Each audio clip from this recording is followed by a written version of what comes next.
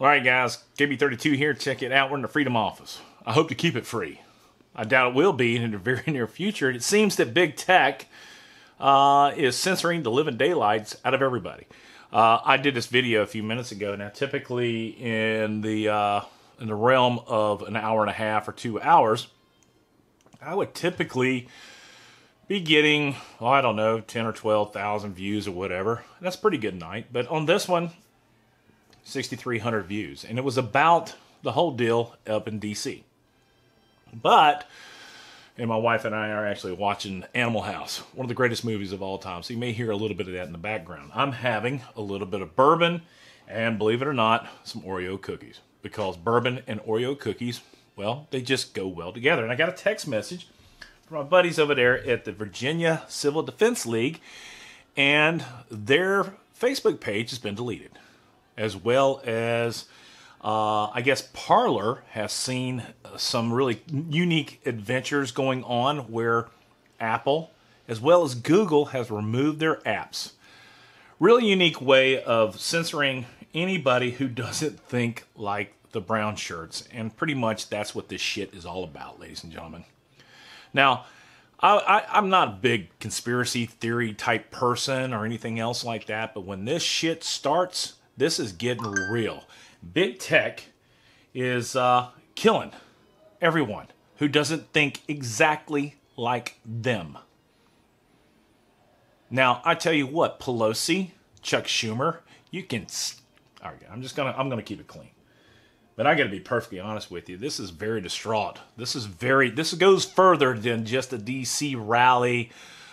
This is an invasion into our First Amendment.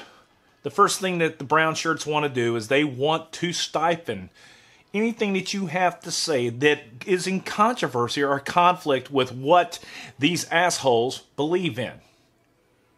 Listen, there has to be a fair and balance. People have to have a means and ways of communicating, and even if that way of communicating is not agreeable to these guys, these people over there, the left wing. Why? Can I ask you a question? Why is it that Hollywood is such a left wing sack of shit?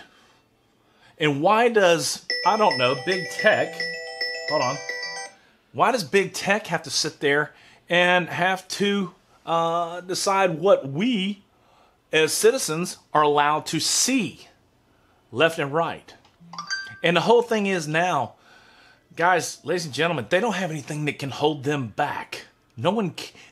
They are a tool of the left-wing government, and as such, they can distribute what information you are allowed to see.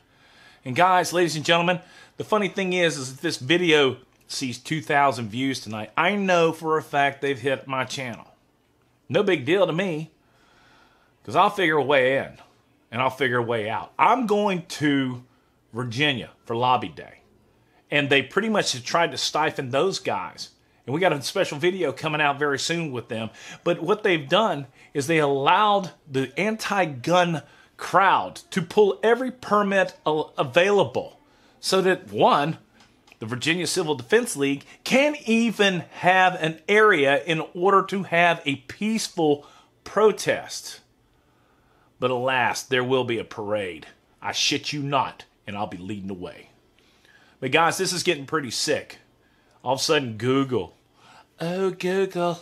The boys out there with Apple, they're going to go ahead and tell you that you can't see certain things.